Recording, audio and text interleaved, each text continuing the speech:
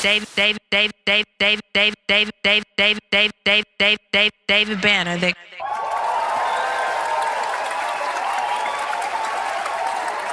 We invited Ratima to come back because, you know, the way things happen a lot of times when something happens that big and monumental in our life, sometimes we don't handle them the right way. And we're always taught in our community to pull yourself up by your bootstraps, but that may not be the thing to do. So we invited Ratima and wanted her to sit in on the conversation. I want to tell y'all something that did happen, though. It's funny when I told y'all Salih was the first one to get to the site of where everything that had happened. And the funny thing about me was the thing that I thought about in my head was like, I wanted him to make sure that he knew that I was okay because of the things that I knew that he had already been through in the past with his family members and the stuff that he had just went through. So first thing I told him was to come look at me. Like, I'm here. I ain't going nowhere. Everything is cool. You know, it was crazy. What did you think when you saw that, when you first got the call? All right, man. I didn't know it was as serious, you know what I'm saying? It was just like, let me get there. Like, it was like, all right. So it's like, you looking, because I'm trying to see, I was on the freeway, so I'm trying to see, like, where can I get off it? You know what I mean? So we're just like, just trying to get there. When I got there, it was just like, once I saw you and you looked at me, you shook your head at me like, yo, and you like looked at me, I was like, all right, cool. And then it was like I was able to try to start processing everything. And blood was everywhere. It was like I'm still bleeding. You know, it was crazy. But when we got to and I also want to say, I want to shout out Grady Trauma Center. I gotta honestly say they were some of the coolest motherfuckers that I ever met in my life. All the people at Grady Trauma Center they were very supportive. We actually sent over some flowers. It was so much happening even while we were in there. But the thing that I want to tell y'all about that was crazy to me, the MRI was probably even more traumatic than what happened to me because I had gone through a situation that I had never really gone through before. And to be in that machine with a cage over my face, and I have to sit totally still for 35 minutes. And, you know, as I'm trying to find my connection with God and really think about life, because I even tell y'all one of the craziest things that happened to me, because my beliefs are a little bit different than everybody else's are, I never had to compartmentalize what I believe in now with death before. So it was my first opportunity of really seeing, do I really believe in what I think I believe in, or would I revert back? Because as human beings... Question your own philosophy. Yeah. Am I right? White Jesus, get me out of here, white Jesus! You can call the brown one. You can call the brown one. I said cracker, no more. Fuck Jesse Jackson. I actually did think about the white Jesus one time. I can honestly, Dirtbag Corey, I can honestly say that. Not one time, but what I will say is, it was important, you know, for me to be honest with all of you. I was thinking more about all of the people who are around me. And I had to keep calm because I knew if I freaked out, then everybody else around me would freak out. And I'll tell y'all something that was crazy. When I was in the ambulance, I asked the lady, I said, you don't have to answer this question if you don't want to. I said, but I said, do you have children? She said, yes. I said, would you want your daughter to call you now or after, you know, the doctor seeing you? And she said, to be honest with you, I would say after. She said, because if you call your mom now, you might not be able to talk to your mom for another, in our case, another 5-6 hours. And to have that ambiguity and that much time, because, you know, we're always going to think the worst.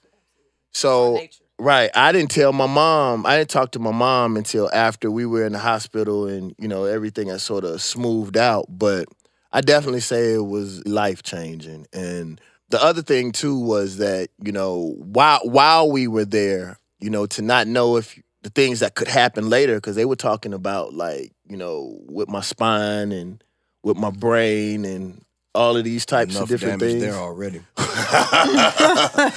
But to not know, you know, and have to sit there for 3 or 4 hours until all those results come back. And we also don't think about the effect that, you know, the loss of any of our lives, would it have, the effect that it'll have on everybody else and their livelihoods and the things that they doing for the rest of their life. I'll tell y'all something that was even more powerful, and then we'll come back to this, is that my closest friends came over the next day and everybody surrounded me. It felt like how when, you know, back in Mississippi or in Florida or where the places that we from, we would go over grandmother's houses on Sunday. Like everybody just got around me. And the crazy thing that I say, you know, Regina came through and I could tell when I was on the phone, it wasn't me telling Regina that I was all right. Regina had to come and see me. So I didn't even say like, no, I was like, come on. Because she was like, I need to see your face. Sally hadn't left me since that happened. Like I was like, bro, you can go home. Nah, I'm staying right here. So like he been at the house from the time that he was next to the ambulance until we shooting the podcast today. Like he been right there. Scott flew right into town and he was dealing with the loss of, you know, a father figure in his life. You know, one of the closest people in his life. And I didn't even put that together. So just to compound things of what all of us have been going through on top of this, because like I told y'all, you know, when I was in the hospital and I was looking at Salih, that was the main thing that I thought about. I know what he been through with his older brother. And I know I'm like an older brother to him. So I didn't even want him to be thinking in his mind that there's a possibility that he could lose his new big brother. You know, and that took away a lot of my fear because I was concentrating on him. You know, it was just crazy. Fatima, the thing that one of the reasons why I wanted to bring you in is because, like, one of the things that came across to me was just how much the smaller things in life didn't matter. You know, just to be able to breathe and, you know, have my limbs and my eyes, you know, to be able to call the people that I care about and for me to be here. Because from that day, I started thinking about the fact that I could not be here, like right now, like, and how the scope of that, you know, would have changed. You begin to associate life with your mortality at this point. Yeah, and everything that I've ever done, it gave it another level of focus for me. It's funny, I still hadn't taken this off. I told Lee that I was gonna get it made. I was gonna get an exact duplicate made in gold. I'll tell y'all one other thing that happened, and this is really strange. When my grandmother was living, my grandmother's been dead about 8 years now. My grandmother was, you know, she from Mississippi. I wouldn't say she was a hoarder, but my grandmother, what? Why you laugh? That's not the word I thought was about to come out. What you thought I was gonna say? Oh, no. Continue with the story. Not a hoarder, but give me another When he word. said it, before he got to Correct. the The dirt. finishing The dirt bailed me out. You're like, dang. Oh, Wow. What in Okay, the hell? no, You no. already be talking about Grandma. a breast. God, Now we going here. I got terrified. Corey, hurry up and delete that shit. No, but my grandmother used to always just keep. She's a collector. She was a collector. All right, Corey, she was a collector, and That's so nice. so I knew when I gave my grandmother this watch that I would have to take the watch that she had on, or she would take the new watch and put it up, and she would never wear it. So I literally made her take the watch off, and I put the new watch on her, and I kept that watch, and it was crazy. 5 years after she died, I found the watch, I pulled it out, and it was still ticking. And slowly after that, like probably about a couple of months after that, it stopped ticking. And when I saw that watch, it just reminded me that she's here with me.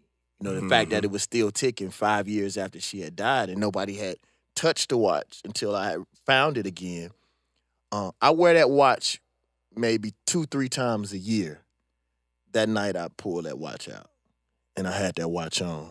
And it's funny because there was blood all over the watch. It's still my blood all over the watch, and I won't wipe it off. I'm gonna leave it exactly like that as a reminder. I had a real bad car accident in college. Almost ripped my left hand off. I still don't have feeling in these 3 fingers, and it's been since 1991 maybe. can't bend my wrist. A lot of shit happened. I went in, broke my arm in a car accident. I went into the hospital. The doctor said, I can't set this bone. We have to operate on you. And I basically woke up like 9 days later in the ICU. So what happened was I'm allergic to anesthesia, so my lungs collapsed during the surgery. And I was telling Salih, I woke up about 3 days later and I had a tube down my throat and couldn't close my mouth, and I started fighting, trying to get loose. So he put me to sleep again. I woke up a couple of days after that, and my parents were standing over me. I didn't know if I was fucking dead. I thought I was looking at the casket. Because, like, days had passed, and it just seemed like a minute. You know what I'm saying? But I tell you what happened to me. When I was coming home from the hospital, I had pins and screws all hanging out of my arm. I had a big hole in my temple where I'd hit the windshield. And my girlfriend at the time, we had to stop at a ATM to get some money to go get something to eat. And I was heavy into martial arts at that time, and I didn't know if I was going to be able to compete anymore. I didn't know. To me, at that moment, my life was like over. And I saw a man come out that bank, and he only had one arm. I don't know how he lost his other arm, but he only had one arm. And right then, I sat up in that car seat, and I said, this isn't going to be your downfall, man. You got to level up after this. So I was telling Salih, I started back in the dojo literally a week later, teaching 5-6 classes a week, and I actually taught myself how to fight to where my weak hand became my strongest hand. So I kind of, if it wasn't for me almost losing my life that night, you probably wouldn't even know me, because that set me on the path of studying martial arts and boxing to a addiction level. And that's what led me to be doing security and all the stuff I do now. It's funny, me and Lee set back almost to a mathematics level. 3 seconds later, 3 seconds earlier, it either wouldn't have happened at all, or it would have been fatal. It happened for a reason. So, like, from the moment that it happened, I started trying to figure out, like, what is the message? Well, sometimes you won't see it. You don't know where things lead you until you get down the road and look back and say, oh, that's why. It's like a relationship. When a relationship first goes bad, you be like, damn, I thought this was the one. Then you look at that chick 8 years later and like, thank God I got out of that when I did. So a lot of times you won't know. So, I wouldn't spend a lot of time racking your brain as to why things happen. It's all about how you react. To me, the most important thing to focus on is, what do we do from here? Because it's all about how you build from this. Mm-hmm. Oh, I don't know if, excuse my voice, but I don't know if you believe when people have talked about having a near-death experience. Mm-hmm. Many people associated with trauma have talked about having a near-death experience, and that several things have happened. That for those who have love, support, and someone that they need to live for, they oftentimes say that there are faces that flash to them. They may be someone that's alive, or it may be someone that has gone on to another life, but that there was something speaking to them, reaching to them, a light. And, this may feel spooky to someone, but I've had an experience similar, and that was the reason for them to say, I'm not going to lay here and die. And they lived because there was something saying that life is not over yet. Yet we don't know what that journey is. But from everything that you're saying, it doesn't sound like this is a whole different, this is a catalyst for something different now. Now, do you know what that is right now is one thing. But one of the things that you said, all I could think about, it wasn't anything selfless. You didn't say anything about, I was thinking about Salih. I was thinking about Scott. I was thinking about everyone who was counting on me. The thing that I was the most proud of, I think, is just that we all stayed calm.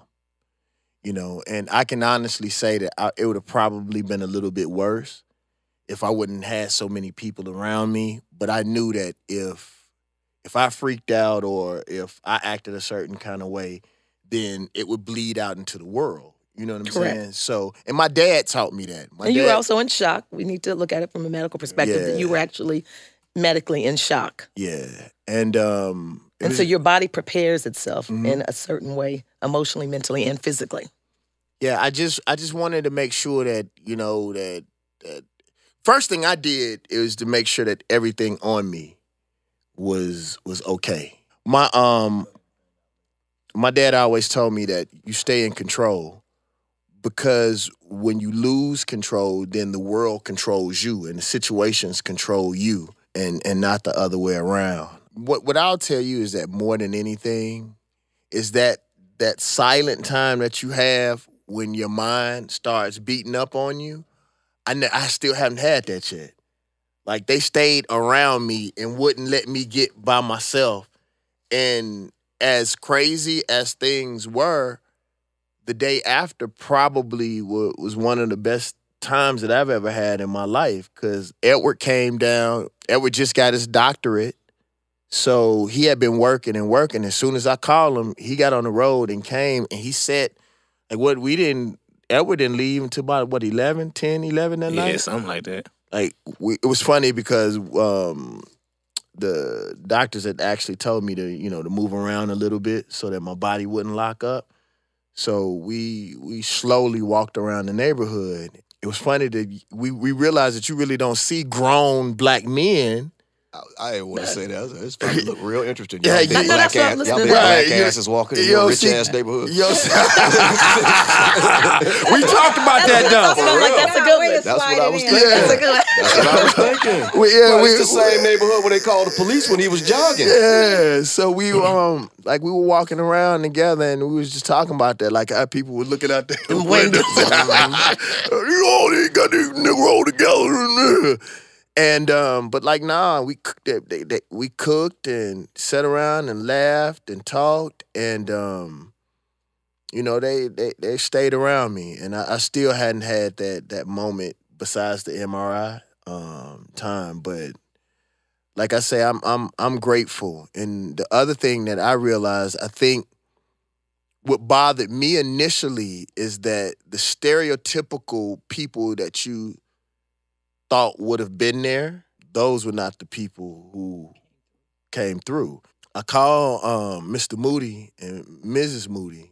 It was funny because they told me to stop doing this, but like the thing that ran in my mind is I didn't want, everybody else has their responsibilities and their families, and to a certain degree you feel like you borrowed and you don't want to put your problems on them. So even though I knew they would have got up, I knew that they would have been there, I didn't want to feel in my head that I was a burden to nobody, even though it was that traumatic.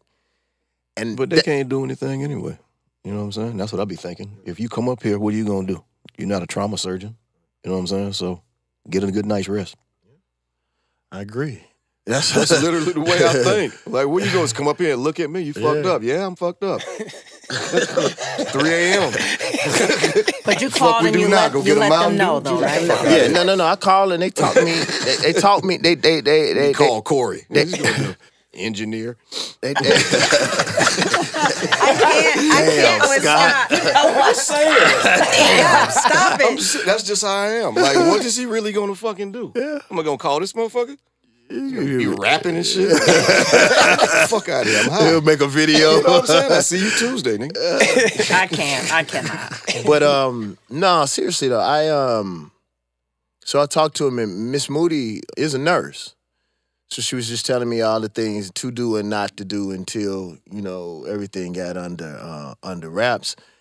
And, I also know how they feel about me too. So I had to make sure that they knew that they, that I was cool and that I was all right. That was that. But the one thing that I do want to say, just from me to you all, the people that are listening, one of the things that I thought about, and I don't know why this just popped in my head, but I thought about how we look at entertainers and how we look at rappers and we look at basketball players and football players and how mentally people put themselves on pedestals for shit that don't matter at all. Change your perspective. Like, yeah, like you bounce a fucking basketball. Like, it's a game. It's a dope-ass game, but it's a game. In the scheme of life, in the universe, and shit that really matters, feeding people. Yeah. You know what I'm saying? Uh-huh. That shit means nothing. But people are walk around Earth looking down and spitting on people because of a concept that America deems important that really, like, when I die on this earth, I said it in a verse and nobody ever talked to me about it. I was like, when I die, I don't want to be known for just play. I don't want to die and just be known for like a pimp. I want them things to be the furthest away from people's mind. I want it to be integrity. Like, to be honest with y'all, like, like I said, I got a concussion now. And everybody was surprised that I came and shot the podcast. Well, that's because we have a responsibility to each other. And if I got to crawl in this motherfucker and y'all hold me up, as long as I'm here smiling and y'all handle the business, like, I believe that's what life and living is for. It's for us to be here. And I love y'all all. Like, I told Sally this a couple weeks ago that we building a mafia in a good way. And when I meant that is because this is bigger than money for me with y'all. You know, this is Corey, all of us. I told you, like, you in whether you like it or not. I tell you what Bob Dylan family told me when I ate at Thanksgiving with them one time. It was like, wash the dishes, nigga. Scott, stop it. Scott is on one today. And he laughing so hard at his own joke. Imagine you was at Bob Dylan's house. He was like, wash the dishes, motherfucker. You black motherfucker. You think you just came for fellowship? Playing the butler, right? Goddamn right. Belvedere, get your ass Oh, man. Get these biscuits off the table. I cannot. I'm sorry. What did he say? Oh, shit. See, when you've been through traumatic events, it makes traumatic events less traumatic. So I've been through near-death experiences many times. You been through dishwashing. Exactly, and cooning. So, you know. I just kind of, everybody processes trauma differently. I happen to do mine through dark comedy. Very, very, very dark comedy. No, but And these motherfuckers acting like they got better morals than me. Fuck all y'all. Okay? You're one of the worst people I've ever fucking met. Listen, you by far went the worst yesterday. Oh, fuck table. that. oh no, what you told me outside, which I would never repeat. Oh, that was bad. That was the worst. I've never heard anything But it worse came than from an honest perspective. But that's Scott. God isn't through with me.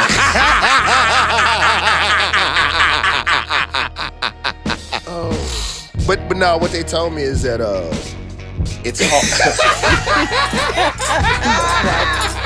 Oh, man.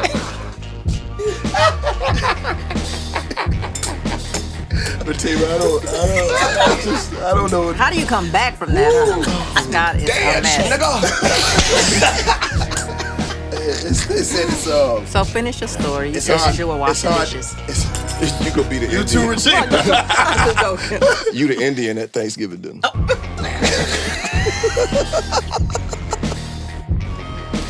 Bob Dylan tried to scalp you, steal your house, gave you smallpox. He said he let you sleep with that guy last night, Scott. Oh, he gave you the smallpox blanket? That's funny. That's fucking, no wonder you moved me to another location. God damn. I cannot. No, but Dance, nigga. he said that. My bodyguard. No, they said that it's hard to get in the family, but it's impossible to get out. You know, and you know, we said that we were gonna create a situation in a place where our people felt comfortable about talking about anything.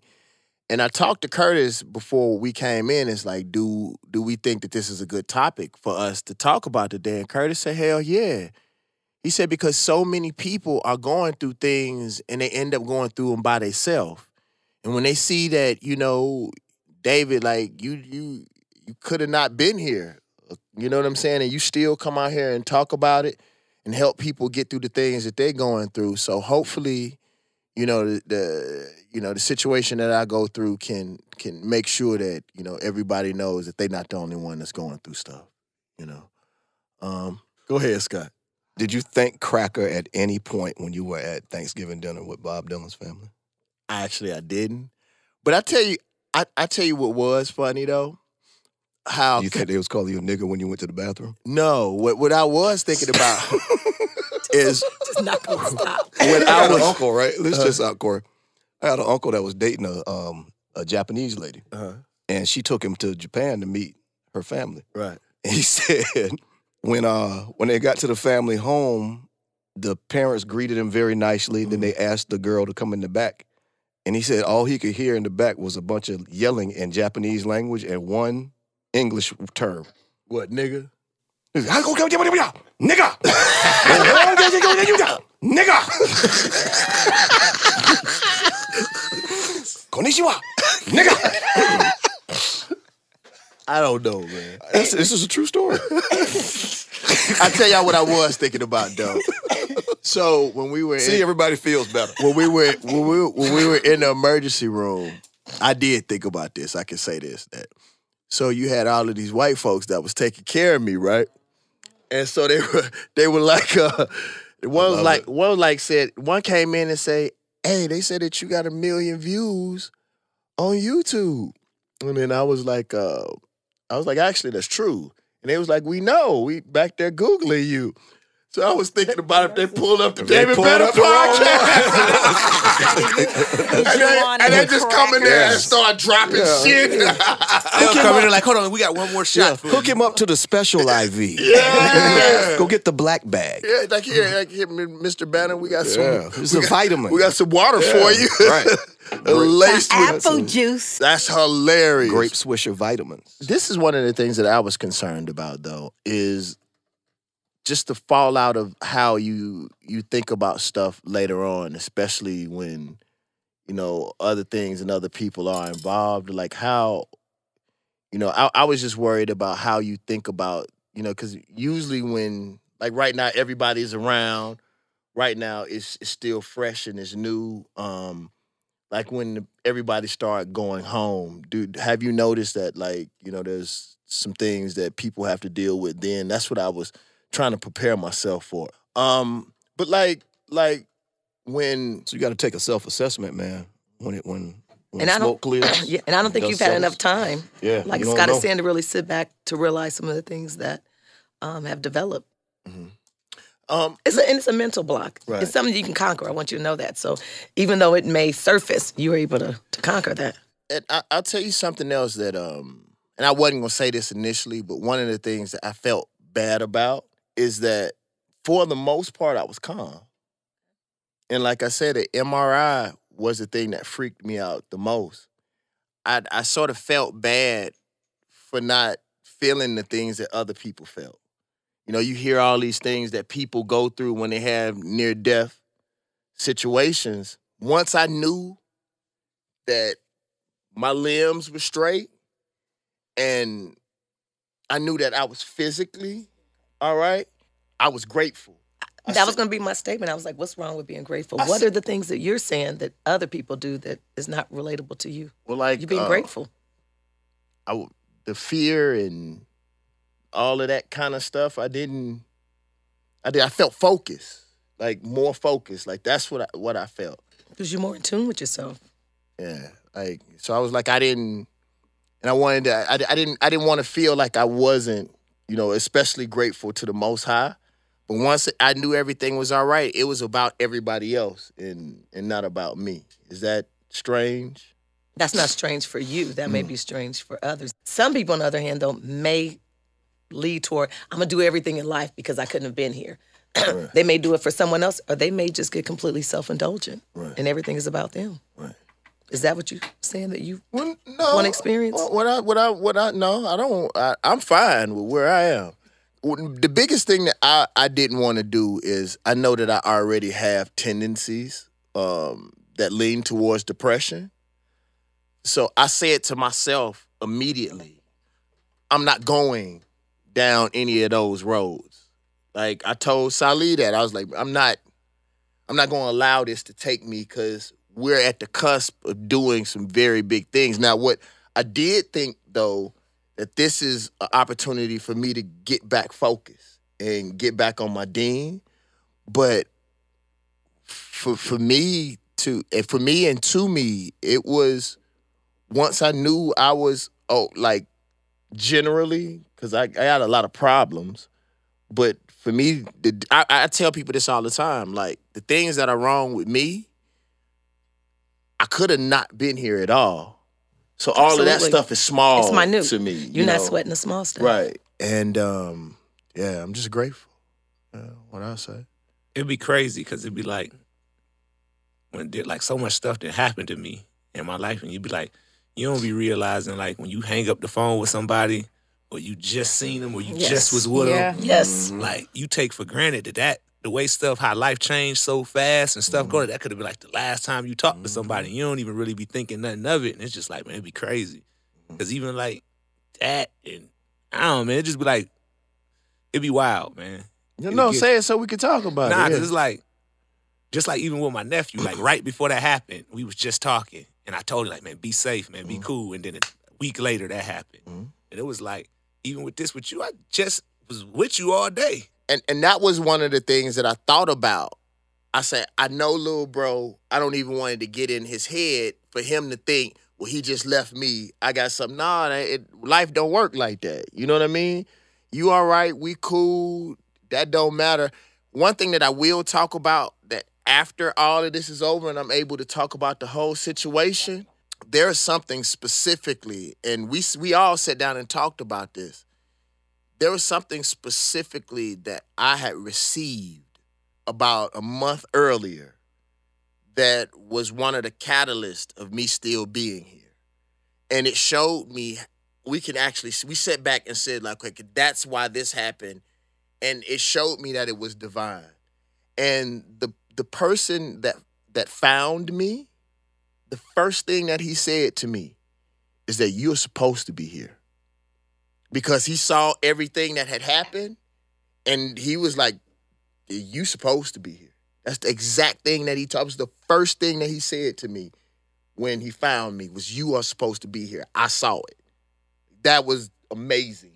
And so, like, for me, that just lets us know that, you know, we are here for a purpose, and we got to get to it. And the last thing Curtis said when he walked out, you know, he said people tell him all the time, it's great to see you. And he says every time, like, it's great to be seen. Like, it was even hard for me to come up with a topic for today's podcast because, to be honest with you, anything less than this at this time really is sort of minute right now. You know, go ahead. I just wonder if we think about, you kind of mentioned, the people that you thought would be here were not the ones who were necessarily supportive, and the ones here were amazing. But also how the entertainment world walks away and contingent upon what happens. We get paralyzed or something, and they forget about us. Yeah. And so I think it's important for us to reflect on that we're just human. And like you said, and sometimes, in my opinion, we get bigger than life. Right. And you don't have that attitude. You're just so humble about who you are. And sometimes something like this brings us back down to earth to just say, I bleed like everyone else. I live and I die like everyone else. And it just changes our mindset of who I am or how I've been blessed and grounds us. But you've always been grounded from the person that I've met. Yeah, well, I think that comes from being from Mississippi and watching how people always looked at Mississippi and how we are even treated in the microcosm that's called the South. Like, we are even looked down or frowned upon about even the Florida people looks down at Mississippi. That's hard to do. And for me, it's I always said I never wanted anybody to feel the way that people tried to make me feel. And I always thought that we as Southerners, we were too nice. That was one of the reasons why I took the aggressive stance that I took as David Banner. Because I think, you know, we always let people come in. Here's the table, open arms, and then people take our shit and then shit on us. And I never liked that. I always been aggressive about life. You know, I told somebody when I went to Africa, people always ask me, like, you know, what was the epiphany that you had? I said, I didn't have an epiphany. I said, my trip to Africa showed me that I was on the right path. Because I was already enlightened. You know what I'm saying? So, you know, for me, and in this experience, the thing that I want people to take away, man, is you only have one of everything that's important to you, and that's usually free. You know, you have one right leg, one left leg. I'm actually 1/3. I knew you was gonna say that. And something that I also realized going through this is, like, a lot of times we'll complain about the people that we don't have, but we're not grateful for the people that are there. Some people don't have a motherfucking person at all. You know, that was one of the things that, you know, Scott told me. Like, he said, bro, don't. Sitting around here complaining, you got 5 people that got your back unconditionally. You around here complaining? Yeah. And some people Fuck outta here. some people don't have nobody at all. You know, and I'm grateful for everybody that I have in my life, and the fact that we not only, you know, live, breathe, party, we make money together, and we watch after each other. Because I thought about this. All of us, anytime and anything happens, we always get around each other. What's up, man? Well, you do. You just don't say No, nothing. y'all when don't you get around me. You don't ever let nobody know You be nothing. in the fucking woods. Beside Yeah. the point. You be in the Yo, woods. how do we know? You when you happy, you look mad. When you mad, you look It's mad. just my resting face. That's what I'm saying. If I walked around fucking smiling all the time, hey. Oh, then people would see your. We need to see your you see this rose gold. two-piece rose slug. And still You feel me? shining. Shout out to Scotty ATL. But yeah, like it's so. I'm just grateful, and I hope that, you know, some kind of way this could help. Is there anything that you would like to tell people who go through, you know, near death experiences? Is there anything to watch for? Anything that they should look out for? I know therapy is really important, but, you know, is there any advice that you would give?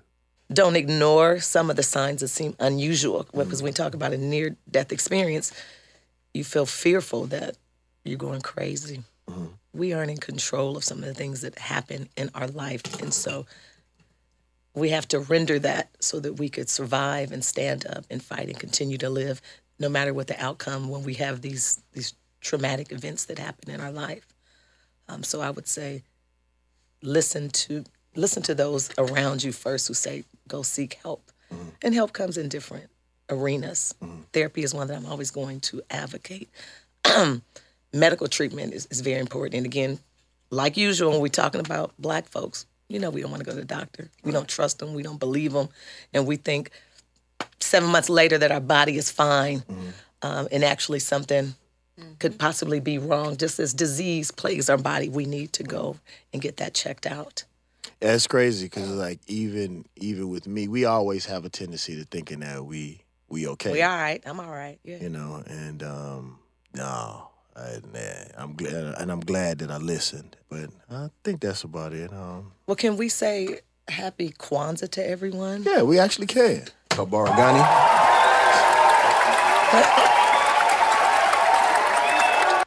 Kwanzaa is a African American holiday in the spirit of people of the African diaspora and the African American folks, and the concept was that Christmas, it could become so commercialized that we forgot to connect to our own roots, which was the things that we were talking about here. It's 7 principles of Kwanzaa. And from December 26th and for the next 7 days, we acknowledge different principles that connect us to our own roots, that we are people of community, that we relate through community, not self. We relate to our culture, and our culture connects us. I actually went to a Kwanzaa ceremony years ago, and there were exotic dancers involved. Exotic. Mm-hmm. It was on the Purpose, Nia. That day. And that was the purpose. That was And yesterday. It's purpose and self-determination. So it was in Atlanta, obviously, you know, world capital of strippers.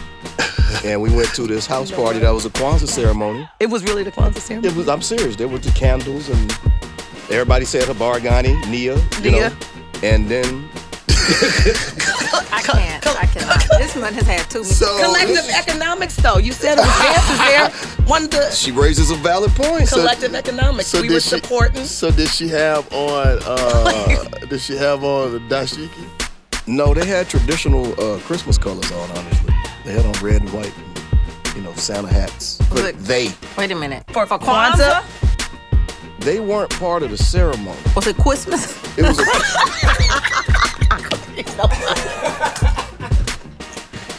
What you saying?